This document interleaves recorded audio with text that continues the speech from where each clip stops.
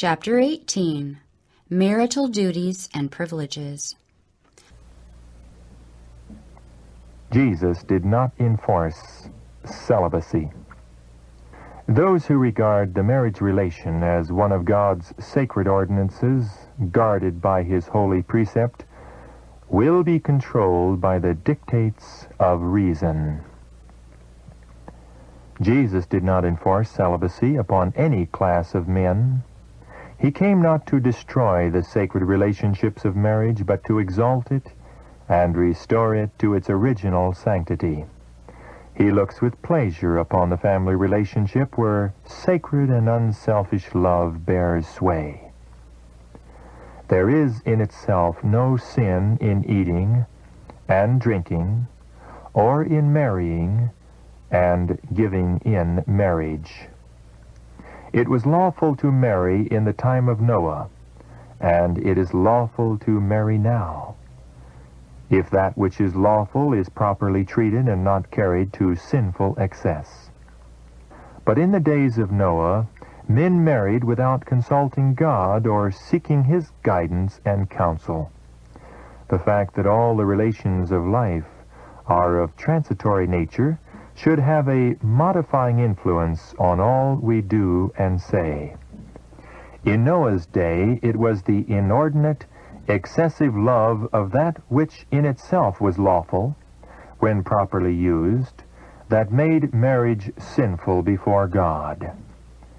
There are many who are losing their souls in this age of the world by becoming absorbed in the thoughts of marriage and in the marriage relation itself.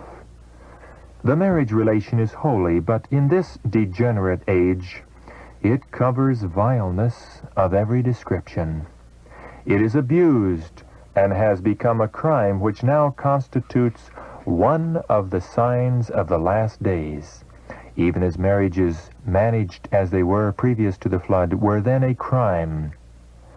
When the sacred nature and the claims of marriage are understood, it will even now be approved of heaven, and the result will be happiness to both parties, and God will be glorified. Those professing to be Christians should duly consider the result of every privilege of the marriage relation, and sanctified principles should be the basis of every action. In very many cases, the parents have abused their marriage privileges, and by indulgence have strengthened their animal passions.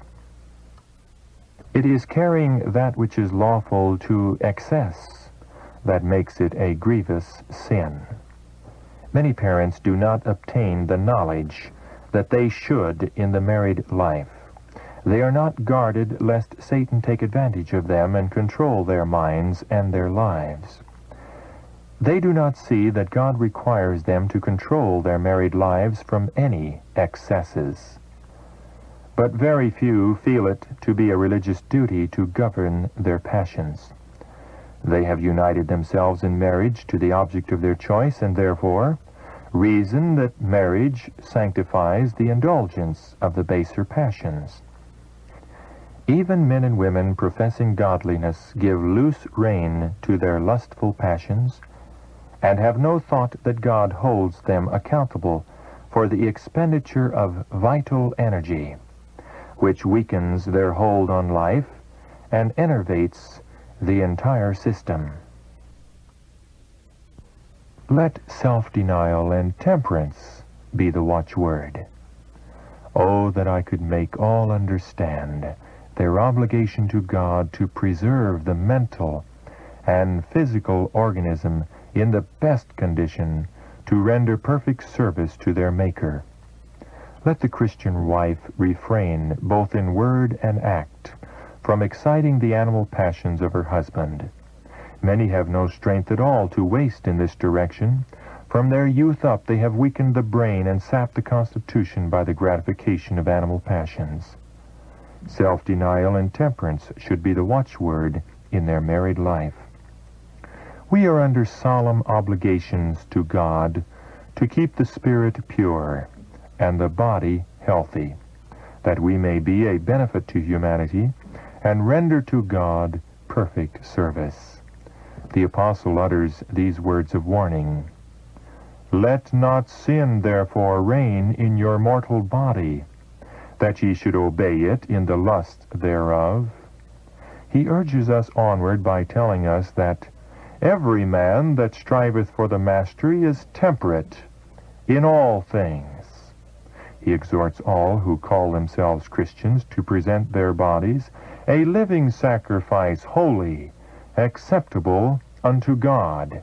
He says, I keep under my body and bring it into subjection, lest that by any means, when I have preached to others, I myself should be a castaway. It is not pure love which actuates a man to make his wife an instrument to minister to his lust. It is the animal passions which clamor for indulgence. How few men show their love in the manner specified by the apostle, even as Christ also loved the church and gave himself for it, that he might not pollute it, but sanctify and cleanse it, that it should be holy and without blemish. This is the quality of love in the marriage relation which God recognizes as holy. Love is a pure and holy principle, but lustful passion will not admit of restraint and will not be dictated to or controlled by reason. It is blind to consequences. It will not reason from cause to effect. Why Satan seeks to weaken self-control. Satan seeks to lower the standard of purity and to weaken self-control of those who enter the marriage relation because he knows that while the baser passions are in the ascendancy, the moral powers grow steadily weaker, and he need have no concern as to their spiritual growth. He knows, too, that in no way can he better stamp his own hateful image upon their offspring, and that he can thus mold their character even more readily than he can the character of the parents. Men and women, you will one day learn what is lust and the result of its gratification. Passion of just as base a quality may be found in the marriage relation as outside of it. What is the result of giving loose rein to the lower passions? The bedchamber where angels of God should preside is made unholy by unholy practices, and because shameful animalism rules, bodies are corrupted, loathsome practices lead to loathsome diseases. That which God has given as a blessing is made a curse.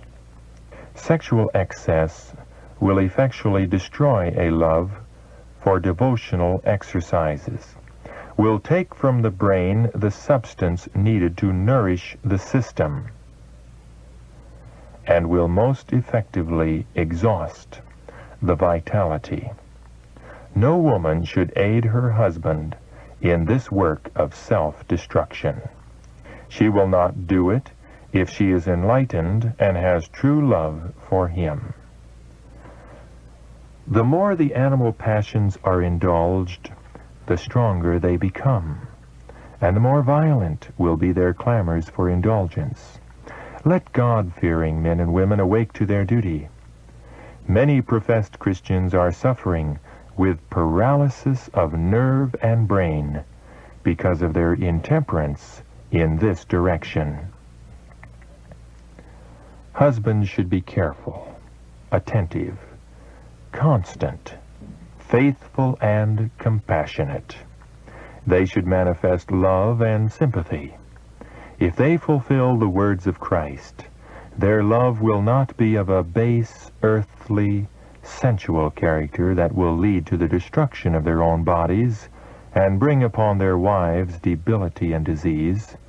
They will not indulge in the gratification of base passions while ringing in the ears of their wives that they must be subject to the husband in everything.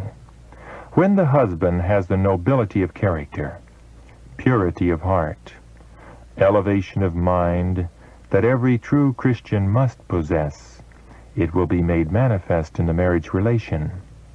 If he has the mind of Christ, he will not be a destroyer of the body, but will be full of tender love, seeking to reach the highest standard in Christ.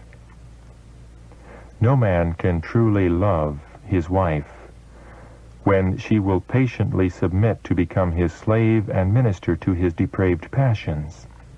In her passive submission, she loses the value she once possessed in his eyes. He sees her dragged down from everything elevating to a low level, and soon he suspects that she will as tamely submit to be degraded by another as by himself. He doubts her constancy and purity, tires of her, and seeks new objects to arouse and intensify his hellish passions. The law of God is not regarded. These men are worse than brutes. They are demons in human form. They are unacquainted with the elevating, ennobling principles of true, sanctified love. The wife also becomes jealous of the husband and suspects that if opportunity should offer, he would just as readily pay his addresses to another as to her. She sees that he is not controlled by conscience or the fear of God. All these sanctified barriers are broken down by lustful passions. All that is godlike in the husband is made the servant of low, brutish lust. The matter now to be settled is, shall the wife feel bound to yield implicitly to the demands of her husband when she sees that nothing but base passions control him, and when her reason and judgment are convinced that she does it to the injury of her own body, which God has enjoined upon her to possess in sanctification and honor, to preserve as a living sacrifice to God? It is not pure, holy love which leads the wife to gratify the animal propensities of her husband at the expense of her health and life. If she possesses true love and wisdom, she will seek to divert his mind from the gratification of lustful passions to high and spiritual themes by dwelling upon interesting spiritual subjects. It may be necessary to humbly and affectionately urge, even at the risk of his displeasure, that she cannot debase her body by yielding to sexual excess. She should, in a tender, kind manner, remind him that God has the first and highest claim upon her entire being, and that she cannot disregard this claim, for she will be held accountable in the great day of God. If she will elevate her affections and in sanctification and honor preserve her refined womanly dignity, woman can do much by her judicious influence to sanctify her husband, and thus fulfill her high mission. In so doing, she can save both her husband and herself, thus performing a double work. In this matter, so delicate and so difficult to manage, much wisdom and patience are necessary, as well as moral courage and fortitude. Strength and grace can be found in prayer. Sincere love is to be the ruling principle of the heart. Love to God and love to the husband can alone be the right ground of action. When the wife yields her body and mind to the control of her husband, being passive to his will in all things, sacrificing her conscience, her dignity, and even her identity, she loses the opportunity of exerting that mighty influence for good which she should possess to elevate her husband. She could soften his stern nature, and her sanctifying influence could be exerted in a manner to refine and purify, leading him to strive earnestly to govern his passions and be more spiritually minded that they might be partakers together of the divine nature, having escaped the corruption that is in the world through lust. The power of influence can be great to lead the mind to high and noble themes above the low sensual indulgences for which the heart, unrenewed by grace, naturally seeks. If the wife feels that in order to please her husband, she must come down to his standard, when animal passion is the principal basis of his love and controls his actions, she displeases God, for she fails to exert a sanctifying influence upon her husband. If she feels that she must submit to his animal passions without a word of remonstrance, she does not understand her duty to him or to her God. The lower passions have their seat in the body and work through it. The words flesh, or fleshly, or carnal lusts embrace the lower, corrupt nature. The flesh of itself cannot act contrary to the will of God. We are commanded to crucify the flesh with the affections and lusts. How shall we do it? Shall we inflict pain on the body? No, but put to death the temptation to sin. The corrupt thought is to be expelled. Every thought is to be brought into captivity to Jesus Christ. All animal propensities are to be subjected to the higher powers of the soul. The love of God must reign supreme. Christ must occupy an undivided throne. Our bodies are to be regarded as his purchased possession. The members of the body are to become the instruments of righteousness.